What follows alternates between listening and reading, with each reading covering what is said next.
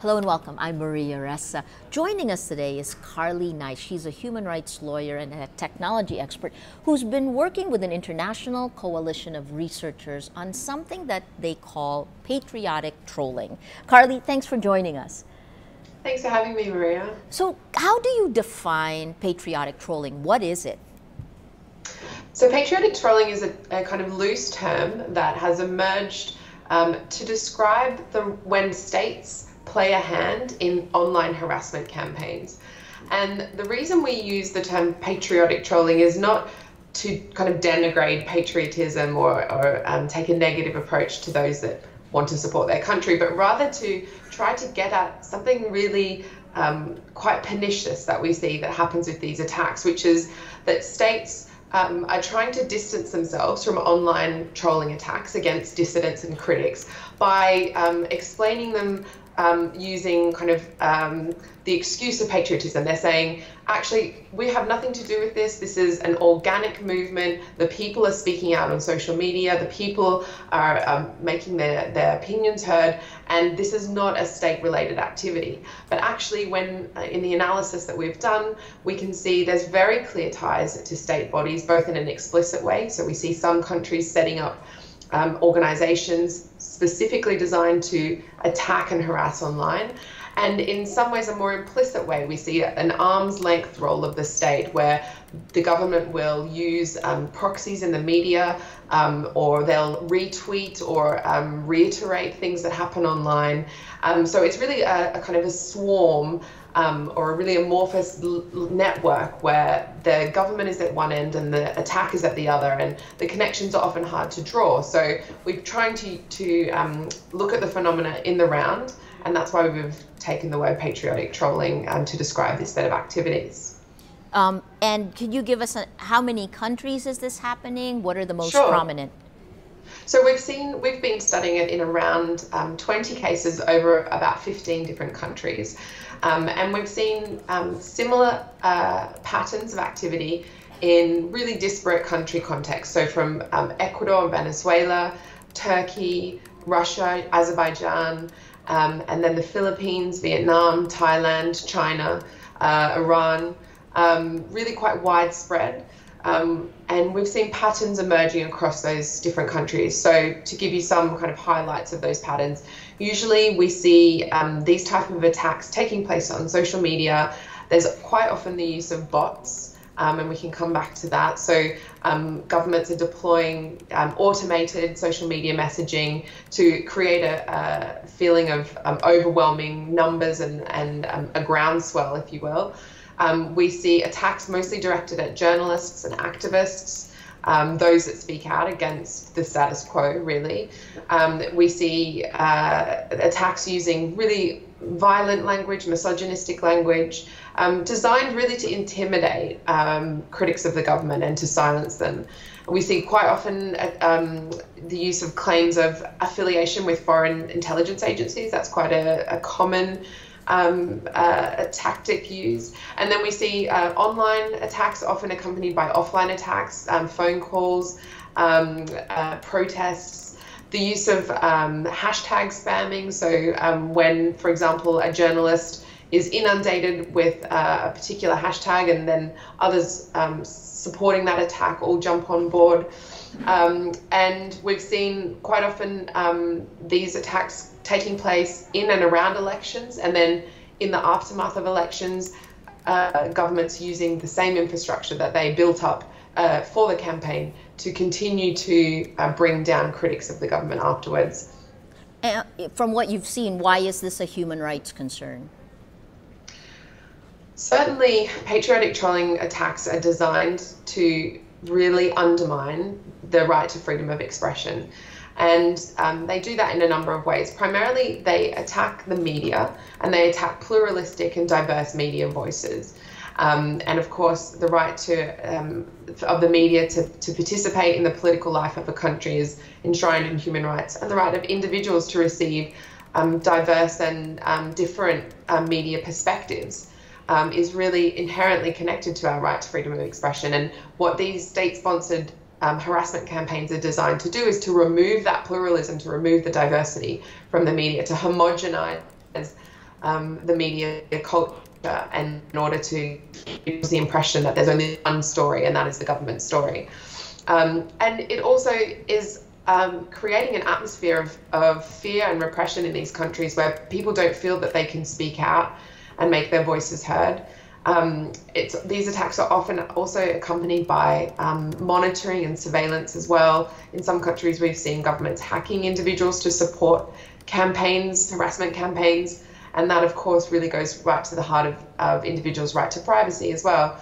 So I think across the board, what patriotic trolling is doing is it's undermining the ability of us to use the internet in a way that's coherent and reinforcing of our free expression rights.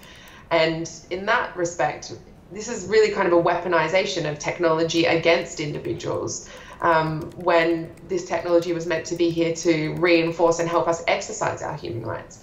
And that's really the concern that we have as researchers and observers of this. Another common theme seems to be an attack on women. Could you describe, you talked about Absolutely. misogyny. Why women, and what have you seen? Absolutely. In countries from Ecuador to Turkey to the Philippines, your own experience, we've really seen that women are overwhelmingly the target of these attacks. And that means that these attacks are often centered on extremely violent and misogynistic language. We see women journalists being subject to rape threats, death threats, really violent imagery. And often it's quite easy to draw the links back to a government actor instituting those attacks. As for the reason behind that, I think that unfortunately misogyny remains widespread throughout the world, and it is a convenient and easy weapon to use against women journalists and women activists. And it plays, I think, also on a group mentality that exists often on these social media platforms.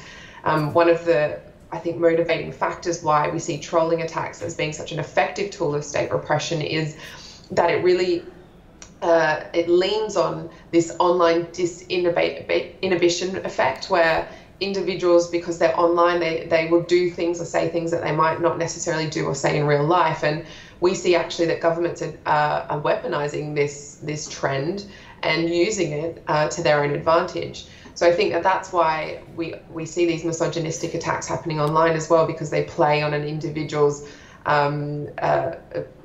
tendency to air their more deeply hidden and misogynistic tendencies by encouraging them to do it on social media platforms. It fans the worst of human nature, I guess. Indeed. In that sense, right? Have you seen, what are the most effective ways of dealing with this? Well, I think that, Maria, one of the things that I've noticed when doing this research is it does fan the worst of the human behavior in a way, but also we don't have to entirely blame individuals. I think that the technologies are designed in a way to promote this type of activity and to enhance it. So, you know, the algorithms underpinning many of the social media platforms that we use are designed to promote and to give more attention to the type of content that draws attention, that keeps individuals' attention and engagement. And that content is often the most obscene, the most shocking content. So that the technologies themselves encourage the promotion of this behavior.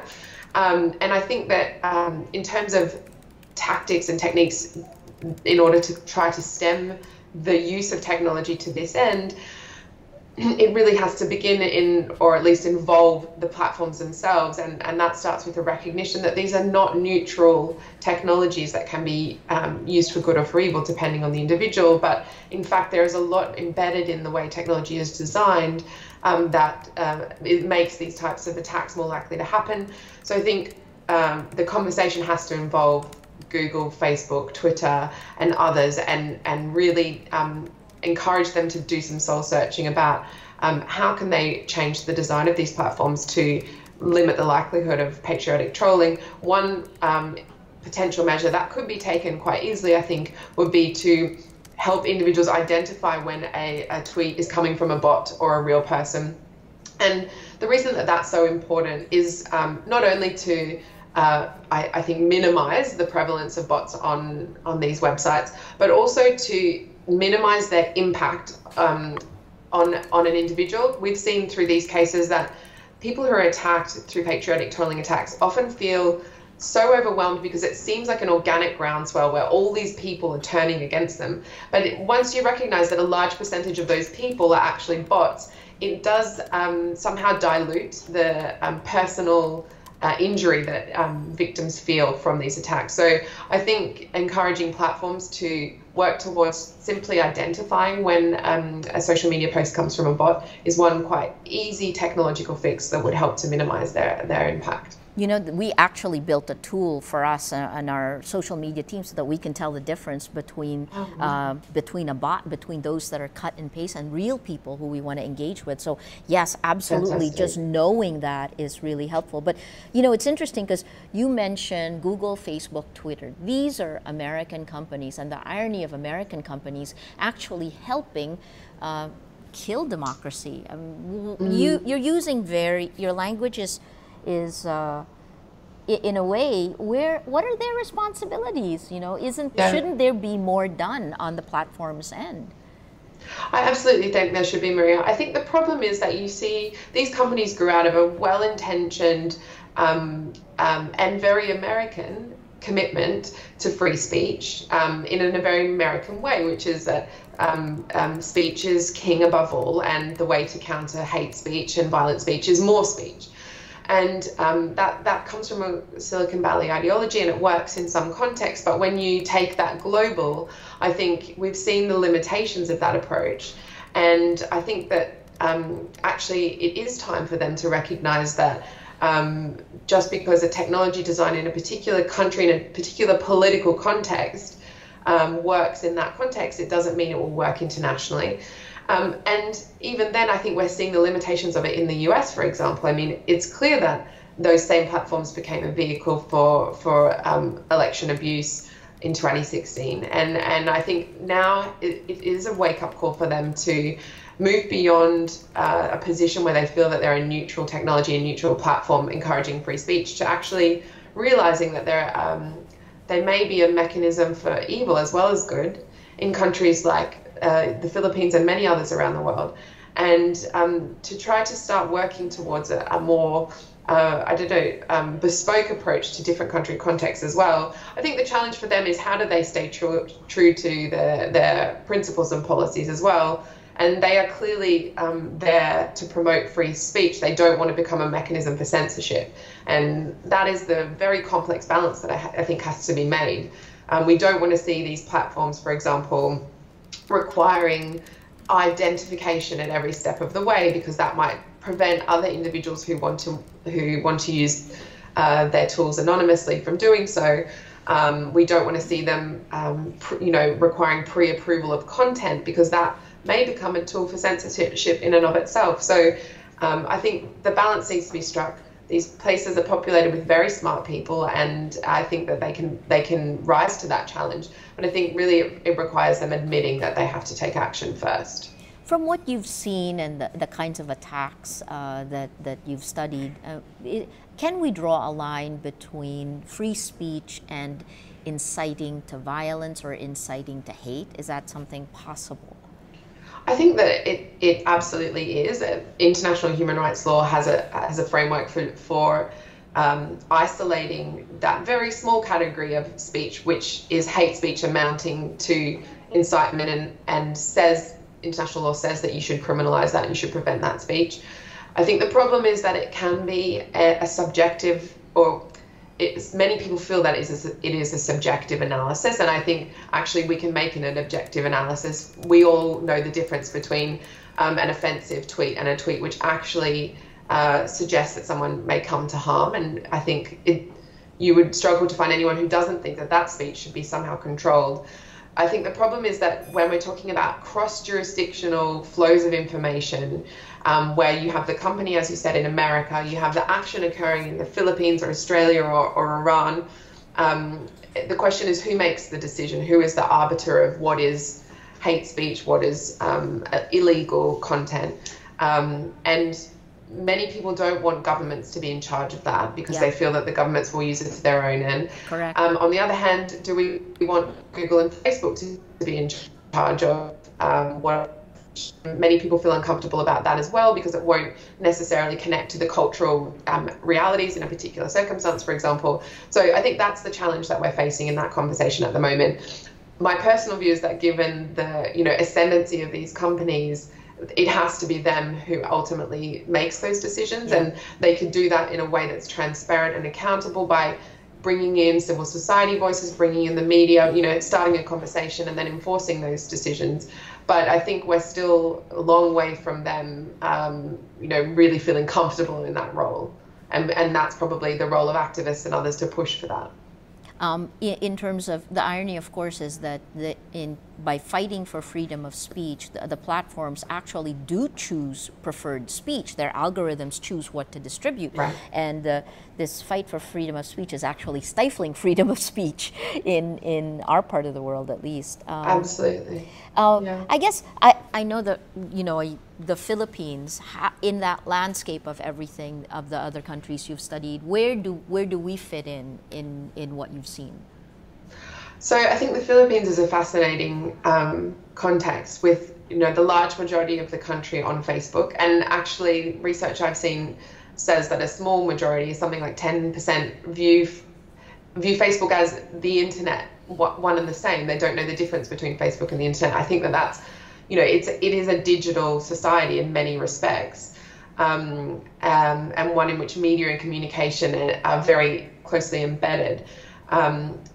And I think that's that idea held a lot of promise in the Philippines, and it's obviously led to many benefits. But we've seen, I think, Duterte has really flipped that on its head in so many ways throughout the election last year, and now in governing.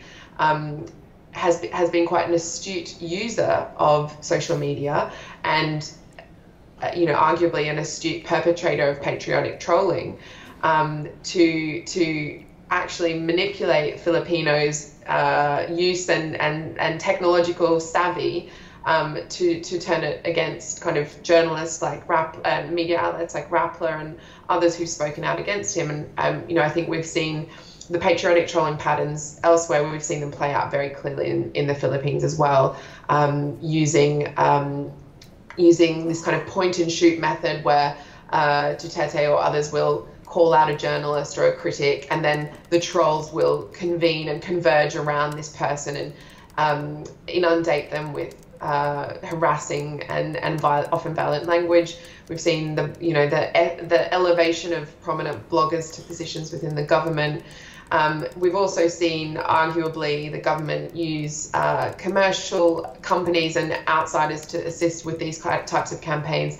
So I think actually, in many ways, the Philippines is an archetypal example of how governments kind of weaponize technology to serve their own ends. And I think that's a really concerning thing in a country that's so highly reliant on these technologies. To have them used against them is disempowering, but also quite frightening. And I think the argument for why these technology companies should take a strong stance is at its clearest in the Philippines, in fact.